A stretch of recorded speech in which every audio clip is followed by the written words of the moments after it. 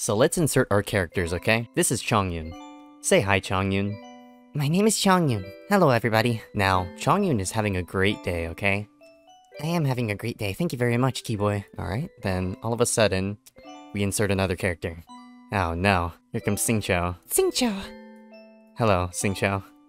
Hi, kiboyr. Xingqiu wants to troll Chongyun. He wants to go ahead and troll Chongyun. So you know what he does? Yeah, he wants to go ahead and light Chongyun on fire, so they're... Oh shit. Chongyun's on fire.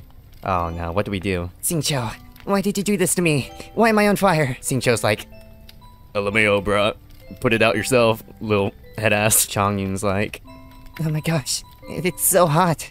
I can't bear this any longer. Oh no. This is not good. Xingqiu, you gotta put Chongyun out. Xingqiu wants to troll Chongyun, so... Unfortunately, we have killed Chongyun. Xingqiu, he has to put away the evidence, so he puts the flint and steel back in there and he runs away. Police arrive. Wee-oo, wee-oo, wee-oo! Oh shit, they see a burnt Chongyun there. Oh, that's kinda unfortunate. Goro comes out of the car. Okay, let me just paste Goro in here. Goro gets out of the car, okay, he says he sees a burnt Chongyun. Oh shit! Who burnt Chongyun? Xingqiu comes back. He sees Goro. Oh no. These two have a little predicament now. Who did what? What did who? Who knows? Find out in the next episode of... I don't even know what to call this.